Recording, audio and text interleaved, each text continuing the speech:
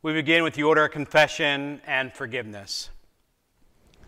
Blessed be the Holy Trinity, one God, whose voice is upon the waters, whose mercy is poured out upon all people, whose goodness cascades over all creation. Amen. Let us confess our sin, trusting in the abundant grace of God. Holy God, you search us and know us. You are acquainted with all our ways. We confess that our hearts are burdened by sin, our own sins, and the broken systems that bind us. We turn inward, failing to follow your outward way of love. We distrust those who are not like us. We exploit the earth and its resources, and fail to consider generations to come. Forgive us, gracious God, for all we have done and left undone. Even before the words are on our tongues, you know them. Receive them in your divine mercy. Amen. How vast is God's grace! Through the power and promise of Christ Jesus, our sins are washed away, and we are claimed as God's own beloved. Indeed, we are forgiven. In the wake of God's forgiveness, we are called to be the beloved community, living out Christ's justice and the Spirit's reconciling peace. Amen.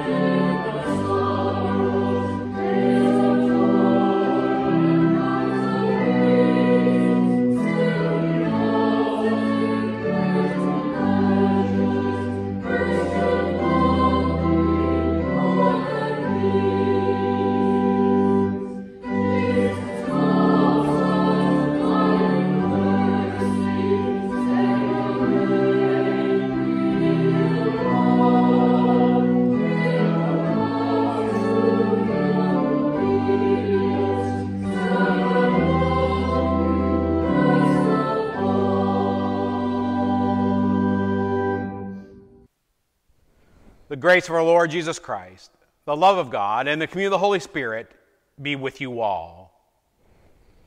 Amen. In peace, let us pray to the Lord.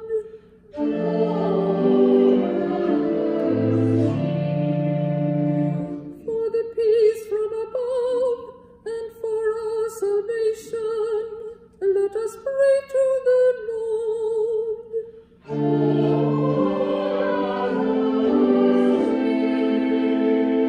For the peace of the whole world, for the well-being of the Church of God, and for the unity of all, let us pray to the Lord.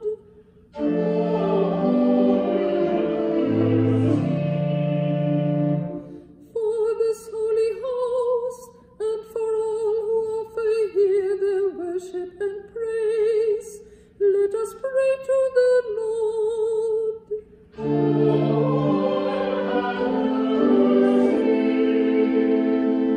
Help, save, comfort, and defend us, gracious Lord.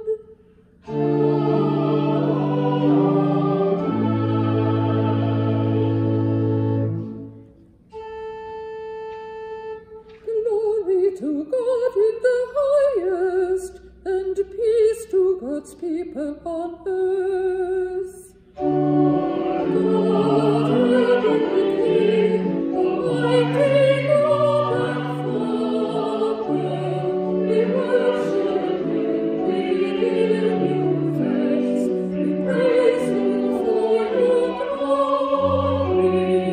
Lord Jesus Christ, only Son of the Father, Lord God, Lamb of God, you take away the sin of the world, have mercy on us. You are seated at the right hand of the Father, receive our prayer. For you alone are the Holy One, you alone are the Lord, you alone are the Most High, Jesus Christ with the Holy Spirit, in the glory of God.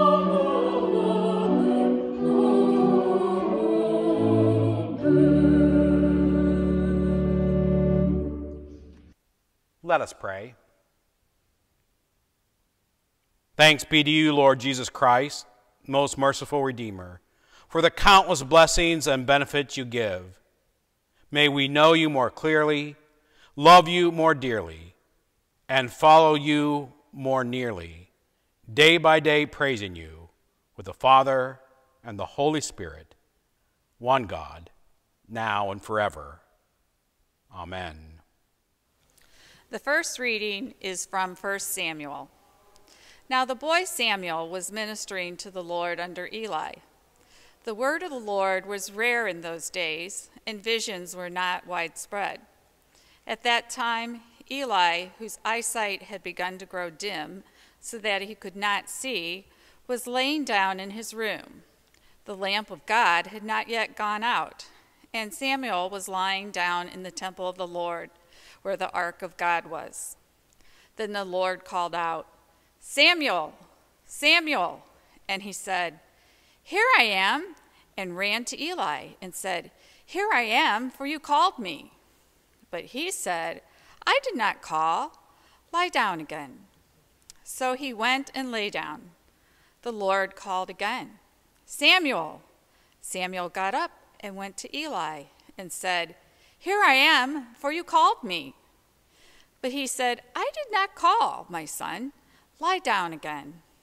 Now Samuel did not yet know the Lord, and the word of the Lord had not yet been revealed to him.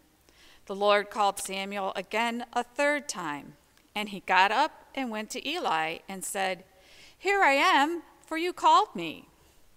Then Eli perceived that the Lord was calling the boy. Therefore Eli said to Samuel, "Go lie down, and if he calls you, you shall say, 'Speak, Lord, for your servant is listening.'" So Samuel went and lay down in his place. Now the Lord came and stood there, calling as before, "Samuel, Samuel." And Samuel said, "Speak, for your servant is listening." The word of the Lord. Thanks be to God. The second reading is from 1 Corinthians. All things are lawful for me, but not all things are beneficial. All things are lawful for me, but I will not be dominated by anything. Food is meant for the stomach, and the stomach for food, and God will destroy both, one and the other. The body is not meant for fornication, but for the Lord, and the Lord for the body. And God raised the Lord, and will also raise us by his power. Do you not know that your bodies are members of Christ? Should I therefore take the members of Christ and make them members of a prostitute? Never. Do you not know that whoever is united to a prostitute becomes one body with her? For it is said, the two shall be one flesh. But anyone united to the Lord becomes one spirit with him. Shun fornication. Every sin that a person commits is outside the body, but the fornicator sins against the body itself. Or do you not know that your body is a temple of the Holy Spirit within you, which you have from God, and that you are not your own? For you were bought by a price. Therefore, glorify God in your body. The word of the Lord. Thanks be to God.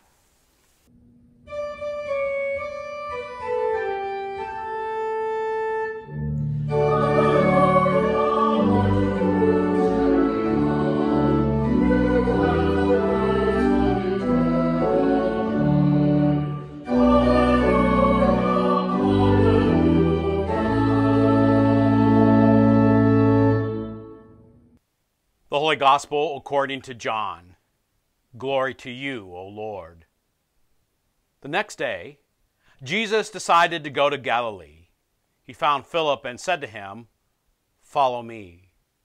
Now Philip was from Bethsaida, the city of Andrew and Peter. Philip found Nathanael and said to him, "We have found him of whom Moses in the law and also the prophets wrote, Jesus, son of Joseph, from Nazareth."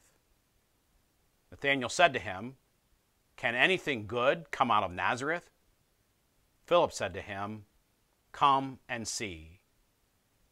When Jesus saw Nathanael coming toward him, he said of him, "Here truly is an Israelite, in whom there is no deceit." Nathanael asked him, "Where did you get to know me?" Jesus answered, "I saw you under the fig tree before Philip called you."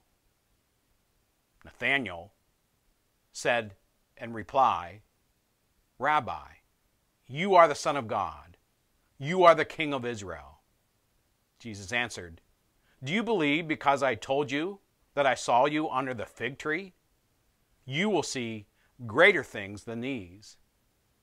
And he said to him, "Very truly I tell you, you will see heaven opened and the angels of God ascending and descending upon the Son of Man."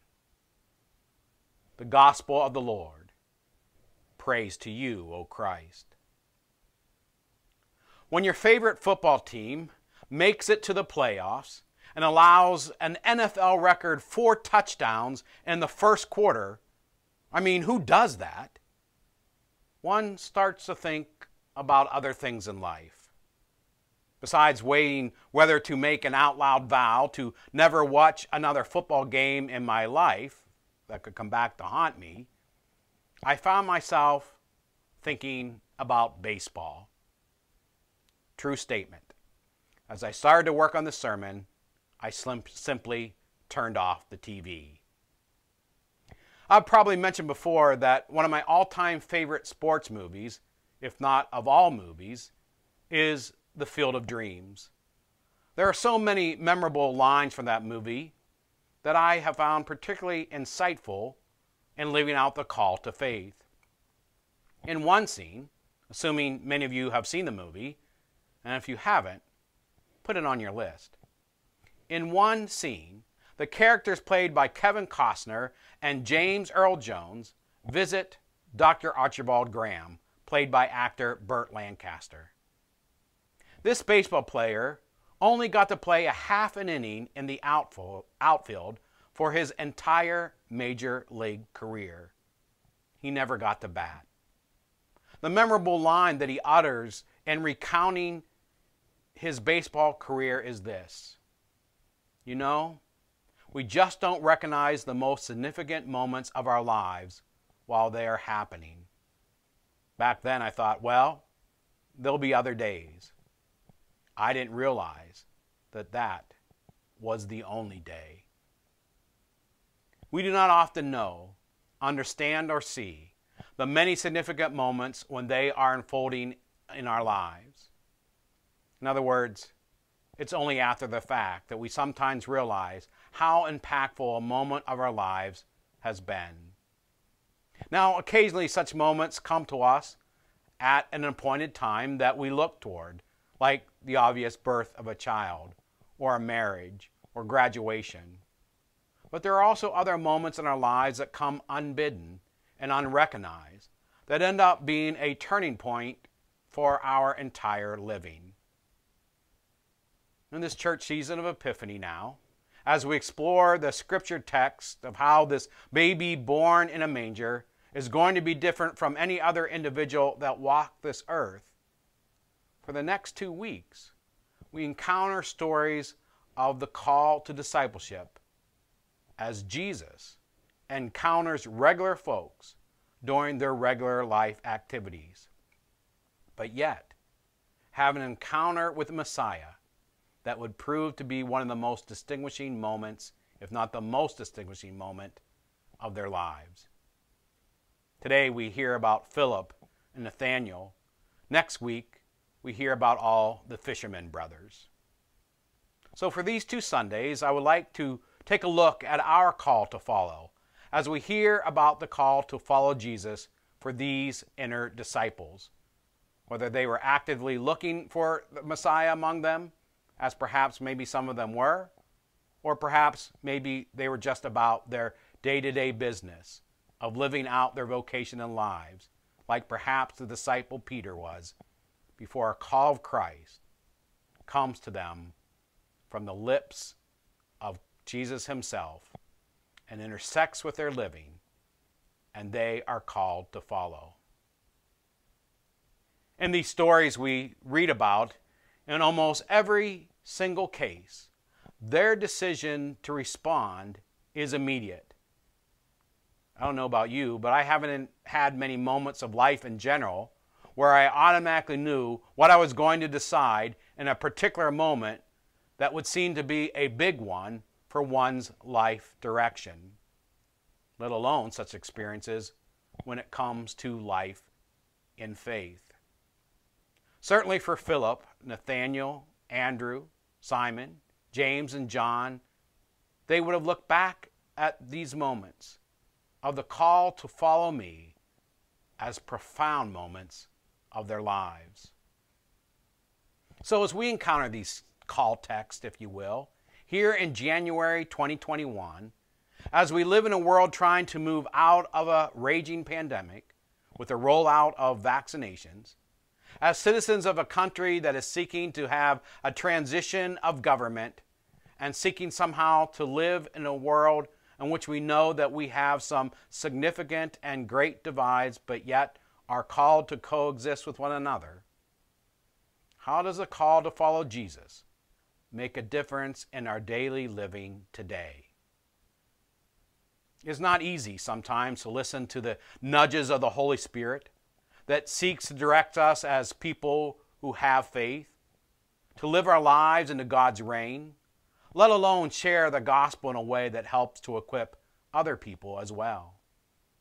It is much too easy sometimes to just be quiet, to just live my life, to just ignore the directive of the Spirit that may be calling me to do things, think or rethink things, and then act differently in the world around me.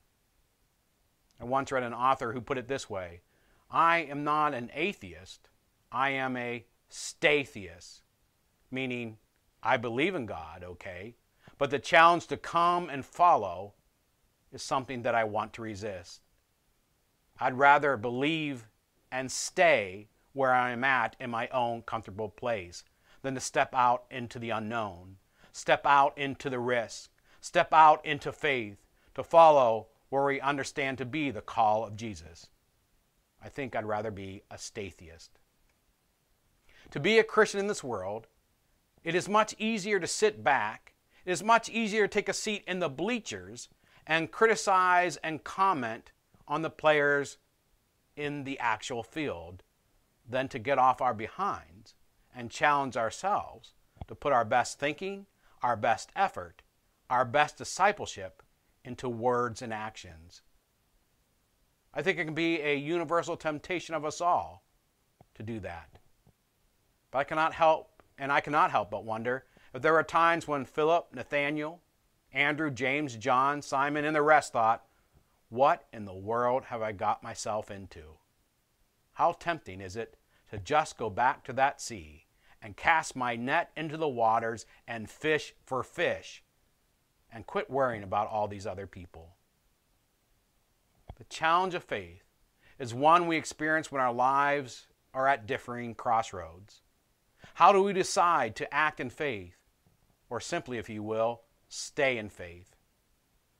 If you're like me, my temptation is to wait sometimes until more facts are in, so to speak. Now, sometimes waiting for more facts to be in before reacting is a very positive thing, especially in our world of knee-jerk social media and quick judgments. Rather, I am speaking about the situation of life in which there are already many knowns, and we still say, "I think I want to wait for more and more direction." In other words, we can sometimes turn that waiting into an excuse to simply stay put literally in our faith life and figuratively in our spiritual growth. The call to act in faith is probably both at the same time universal and unique to each of us. Some people have awakenings or stirrings or flashes of insight in a moment that lead and sometimes compel them to act. Many times, many of us do not have such experiences, or if we do, maybe we seek to push them aside. How do we not become a statheist? In our Old Testament lesson today, Samuel heard a direct voice from God to follow. In our gospel text, we heard about Jesus' call to Philip and Nathanael. We may not have such experiences. However, we each still are called. How do we hear the call that beckons us to make different decisions or approaches to things in an unusual but a faith-filled way? We believe that God is at work in this world. We believe God does accompany us in this journey of faith. We believe God travels with us through the mountaintops of our life experiences and through the valleys of death. We recognize that, and we strive to believe in that. And we also take comfort in this. But we also know that God calls us to sometimes step out of our comfortable zones and to make decisions that speak to God's gospel truth. What in your life? What in your day-to-day living? What situation do you currently find yourself in? What challenges are you facing? What relationship dynamics are you in the midst of in which the Holy Spirit, in which Jesus, in which God may be calling you to decide, to act, to stand down, to speak up, or to change in ways that maybe are not your first impulse? Perhaps there are ways and directions that encourage us and maybe even compel us to act in faith. It can be scary. It can be intimidating to give ourselves a thumbs up to act into the unknown because of our faith in Jesus Christ. Those situations that come at us are unique to our own day-to-day living. So the question today is not, can anything good come out of Nazareth, or wherever a place we want to label as less than worthy?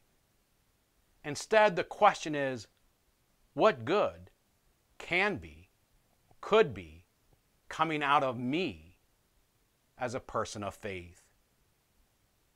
Because just maybe, we will see greater things than these.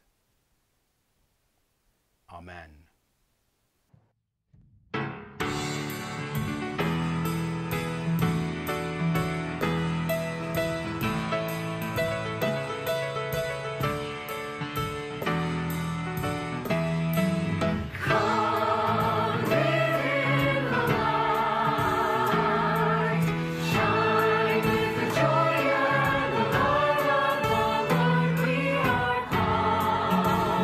To be light for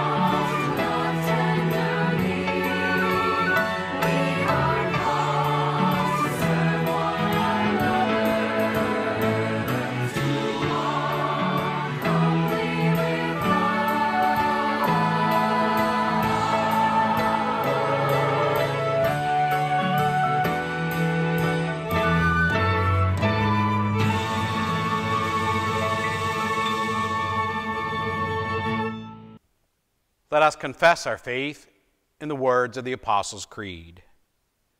I believe in God the Father Almighty, creator of heaven and earth.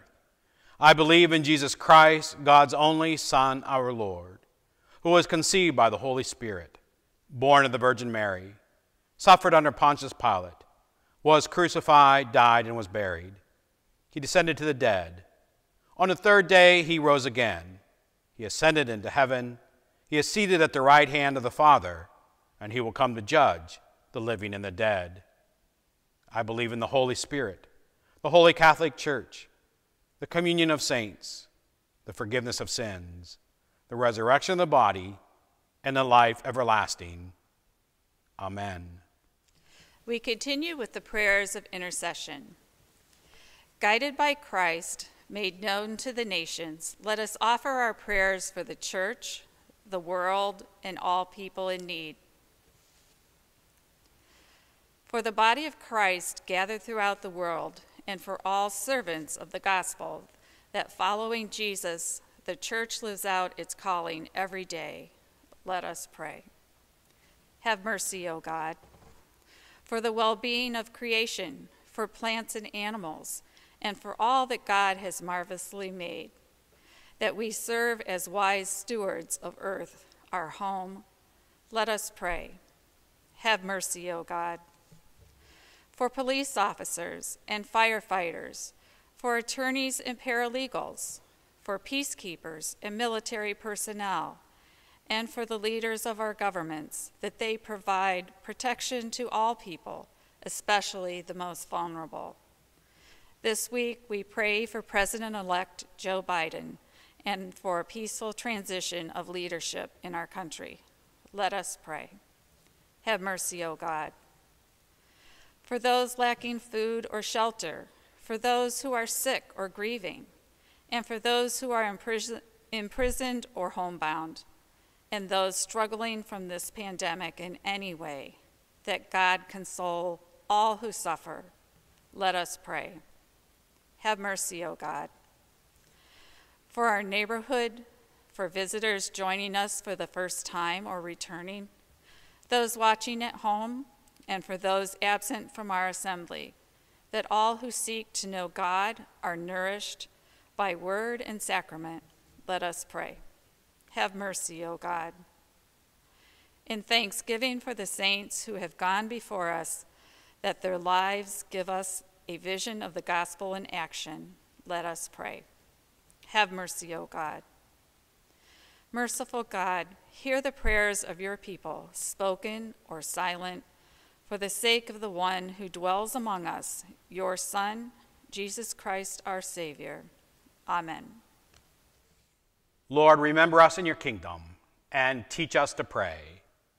Our Father, who art in heaven, hallowed be thy name. Thy kingdom come, thy will be done, on earth as it is in heaven. Give us this day our daily bread, and forgive us our trespasses, as we forgive those who trespass against us. And lead us not into temptation, but deliver us from evil. For thine is the kingdom, and the power, and the glory, forever and ever. Amen. And now may God, the Creator, strengthen you, Jesus, the Beloved, fill you, and the Holy Spirit, the Comforter, keep you in peace. Amen. Go in peace. Share the light of Christ. Thanks be to God.